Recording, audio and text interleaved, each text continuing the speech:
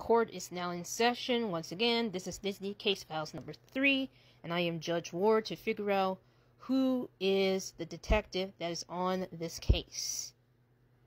Let's see. Welcome, Judge Prince Phillip. Not many people recognize you, but welcome.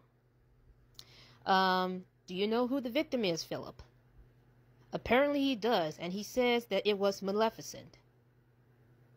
Detective Phillip, why do you care about Maleficent?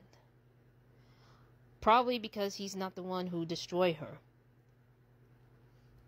In this case, I believe. So, who found Maleficent lying on the ground? Detective Phillip. Cruella. Interesting. That's very interesting. I don't know exactly why Cruella found the body. I believe just because both Maleficent and Cruella are villains, they probably had some sort of bond. Who knows? But anyways, Detective Phillip, who is last seen with Maleficent? Snow White. Miss Snow White, what are you doing with Maleficent? You know she's bad news. You have to excuse me. I have a bit of an allergy problem, so please excuse me from the coughing. So, Phillip, who do you think is the suspect of the murder of Maleficent? You said that it was Ariel, the Little Mermaid.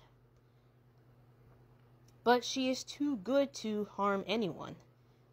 Probably besides Ursula. But that's besides the point. Did you arrest the killer? He said he arrested Mulan. Interesting. But something tells me that she may not be the killer. So I want to know who actually did it. It was Tiana. My goodness.